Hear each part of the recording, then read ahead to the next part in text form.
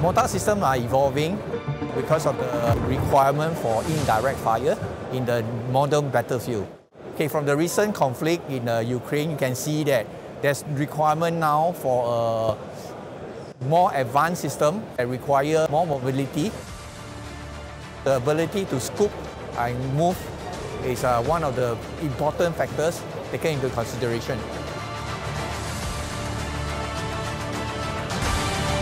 For innovation that we have done in the new GDAMS, firstly, it's actually through simulation. We are able to have a very advanced hinge and deployment system to able to deploy the system within 15 seconds and retrieve within 15 seconds. Second advantage is that we have a new design for the base plate that actually absorb most of the backblast from the mortar rather than to the mortar system. So it allows it to be integrated into any normal 4x4 vehicle.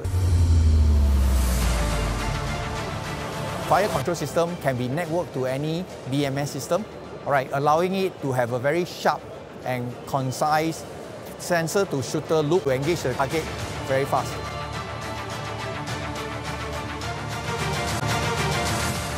The battlefield awareness is improved with the integration of the fire control system with the BMS. While the sensor identifies the target, going to the HQ for possession, this information can then be piped onto the fire control system, which allows it to be deployed to the correct location and fire precisely at the target of desire. Lastly, we have adopted the patented blast diffusal from the SRAM system that we had earlier into the GDAMS.